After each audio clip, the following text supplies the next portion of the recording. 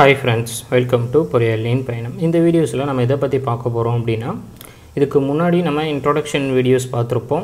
அதை தொடர்ந்து என்னென்ன கிளாசிஃபிகேஷன் ஆஃப் வெல்டிங்ஸ் இருக்கு அப்படினு சொல்லிட்டு பார்த்தோம். ஓகேங்களா?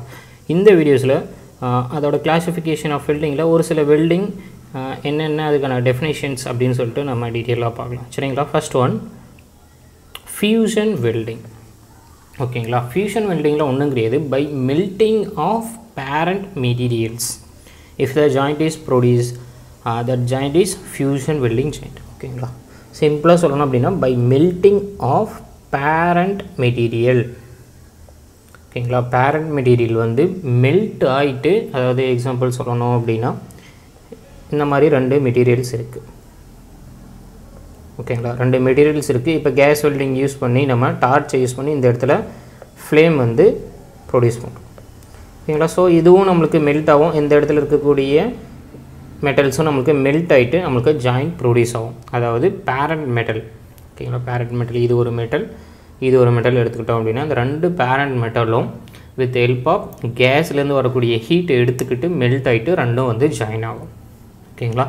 இந்த மாதிரி ஜாயின் ஆகக்கூடிய ப்ராசஸுக்கு பேர் வந்து ஃபியூஷன் வெல்டிங் அப்படின்னு சொல்லிட்டு சொல்லலாம். நெக்ஸ்ட்டு பார்த்தோம் அப்படின்னா நான் ஃபியூஷன் வெல்டிங். நான் ஃபியூஷன் வெல்டிங்னு என்னென்னு பாருங்கள். Without melting of parent material if joint is produce the joint is நான் ஃபியூஷன் வெல்டிங். ஓகேங்களா? இப்போ பார்த்தா சேம். இப்போ எக்ஸாம்பிள் வந்து இது போல் வந்து ரெண்டு டிஃப்ரெண்ட் டைப் ஆஃப் மெட்டீரியல்ஸ் இல்லை சேம் டைப் ஆஃப் ரெண்டு பேரண்ட் மெட்டீரியல் வந்து எடுத்துக்கிறோம். ஓகேங்களா? இந்த பேரண்ட் மெட்டீரியல் வந்து வித்தவுட் மெல்டிங். ஓகேங்களா? Without melting of parent material. ஓகேங்களா? இந்த இடத்துல எக்ஸ்ட்ராவாக வந்து நம்மளுக்கு ஒரு ஃபில்லர் மெட்டீரியலை ஆட் பண்ணி இந்த ரெண்டு ஜாயிண்ட்டையும் நம்ம ப்ரொடியூஸ் பண்ணுறோம். எக்ஸாம்பிளுக்காக நான் சொல்கிறேன். ஓகேங்களா? எக்ஸாம்பிளுக்காக ஒரு ஃபில்லர் மெட்டீரியலை யூஸ் பண்ணி இந்த இடத்துல ஜாயிண்ட்டை வந்து ப்ரொடியூஸ் பண்ணுறோம். இந்த மாதிரி ப்ரொடியூஸ் பண்ணக்கூடிய பேருக்கு வந்து நான் ஃபியூஷன் வெல்டிங். பேரண்ட் மெட்டீரியலில் மெல்ட் ஆகாது, வித் அடிஷன் ஆஃப் வேறு அதர் ப்ராசஸ், அதர் சோர்ஸஸை யூஸ் பண்ணி நம்ம வெல்டு பண்ணக்கூடிய அந்த ப்ராசஸ் தான் வந்து நான் ஃபியூஷன் வெல்டிங் ப்ராசஸ். ஓகேங்களா? கிளியராக புரிஞ்சிருக்கும்னு நினைக்கிறேன். அடுத்தது ப்ரெஷர் வெல்டிங். ப்ரெஷர் வெல்டிங்னா ஒன்றும் கிடையாது, with application of large amount of pressure. ஓகேங்களா? With application of large amount of pressure if joint is produce that joint is pressure welding joints. ஓகேங்களா? அதாவது ப்ரெஷரை நம்ம அதிகமாக கொடுத்து ஜாயிண்ட்டை ப்ரொடியூஸ் பண்ணக்கூடிய அந்த ப்ராசஸ் தான் வந்து ப்ரெஷர் வெல்டிங். ஓகேங்களா? எக்ஸாம்பிள் சொல்லணும் அப்படின்னா நம்ம ஃப்ரிக்ஷன் வெல்டிங்கை சொல்லலாம். ஓகேங்களா? இது போல் ஒரு ரெண்டு மெட்டீரியல்ஸ் இருக்குது. ஓகேங்களா? ரெண்டு மெட்டீரியல்ஸ் பேரண்ட் மெட்டீரியல் நம்ம ரெண்டு மெட்டீரியல் எடுத்துகிட்டு வெல்டு பண்ணோம் அப்படின்னும் போது இந்த ரெண்டு பேரண்ட் மெட்டீரியல் 1 and 2 இதுவும் நம்மளுக்கு ரொட்டேட் ஆகிட்டு இருக்க போது, இதுவும் வந்து ரொட்டேட் ஆகிட்டு இருக்க போது. ரொட்டேட் ஆகிட்டு இருக்கும்போது நம்ம சம் ப்ரெஷர் ஃபோர்ஸஸ் கொடுத்து ரெண்டு சைடும் போத் சைடும் நம்ம அப்ளை பண்ணும்போது, ஒன்று நம்ம இதை ஃபிக்ஸ் பண்ணி வச்சுட்டு இந்த சைட்லேருந்து நம்ம அப்ளை பண்ணும்போது இந்த இடத்துல வந்து நம்மளுக்கு ஜாயிண்ட் வந்து ப்ரொடியூஸ் ஆகும் with help of large amount of pressure. ஓகேங்களா? இந்த மாதிரி ஜாயிண்ட் ப்ரொடியூஸ் பண்ணுறதுக்கு பேர் வந்து ப்ரெஷர் வெல்டிங் அப்படின்னு சொல்லிட்டு சொல்கிறோம். ஓகேங்களா? ஃபோர்த் ஒன்றுன்றது என்ன அப்படின்னா by burning of gases if the heat is required for melting of plate can be obtained. ஓகேங்களா? இது சிம்பிள், ஒன்றும் கிடையாது. கேஸ் வெல்டிங்னா என்ன அப்படின்னா இப்போ வந்து எக்ஸாம்பிள் நம்மளுக்கு ரெண்டு பிளேட்ஸ் இருக்குது. இந்த ரெண்டு பிளேட்ஸ் வந்து மெல்ட் ஆகிறதுக்கு நம்ம கேஸ் ஃப்ளேம்ஸை யூஸ் பண்ணுறோம். ஓகேங்களா? இந்த ரெண்டு பேரண்ட் மெட்டீரியலை மெல்ட் ஆகிட்டு ஜாயிண்ட் ப்ரொடியூஸ் பண்ணுறதுக்கு with help of case flames. ஓகேங்களா? கேஸ் ஃப்ளேம்ஸில் இருந்து நம்ம அந்த ஹீட்டை எடுத்துக்கிட்டோம் அப்படின்னா அதுதான் வந்து கேஸ் வெல்டிங். ஓகேங்களா? அதுவே வந்து த்ரூ எலக்ட்ரிக் ஆர்க். ஓகேங்களா?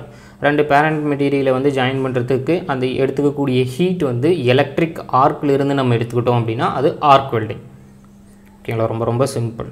கேஸ் வெல்டிங்னா என்ன அப்படின்னா கேஸ், ஓகேங்களா, பர்னிங் ஆஃப் கேஸ்லேருந்து வரக்கூடிய ஹீட்டை எடுத்துக்கிட்டோம் அப்படின்னா அது கேஸ் வெல்டிங்.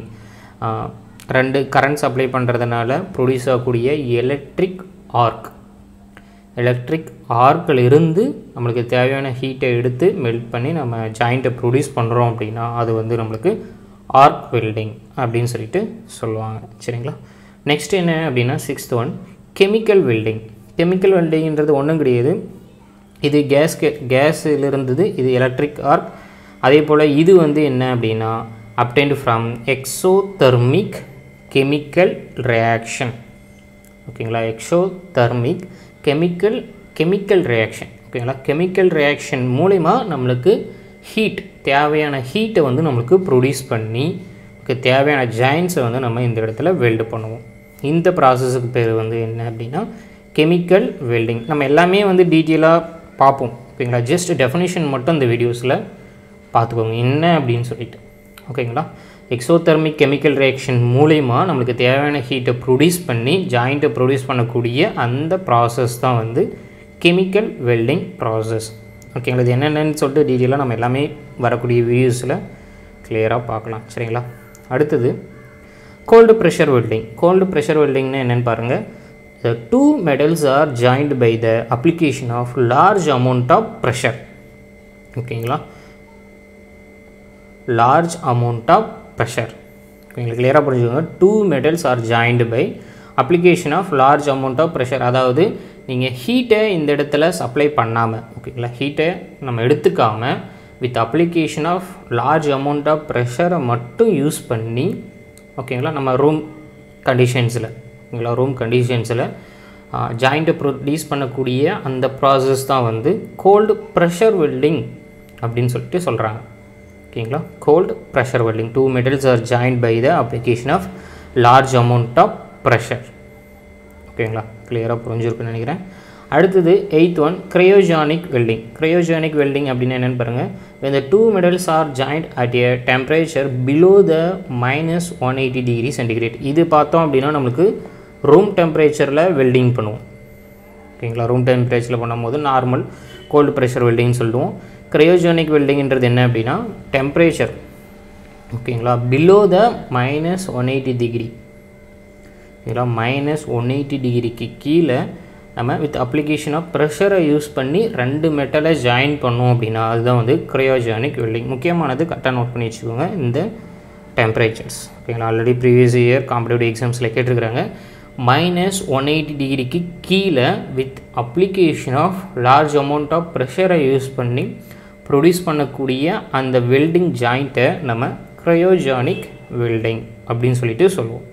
ஓகேங்களா, இப்போ மோரர்லெஸ் பார்த்தோம் அப்படின்னா இந்த வீடியோஸில் ஒரு 8 டிஃப்ரெண்ட் டைப் ஆஃப் வெல்டிங் பார்த்துருக்குறோம். சரிங்களா, ஸோ இன்கேஸ் இதில் ஏதாச்சும் உங்களுக்கு டவுட் இருக்குது அப்படின்னா கமெண்ட் செக்ஷனில் சொல்லுங்கள். ஓகேங்களா, தேங்க்யூ ஃபார் வாட்சிங்.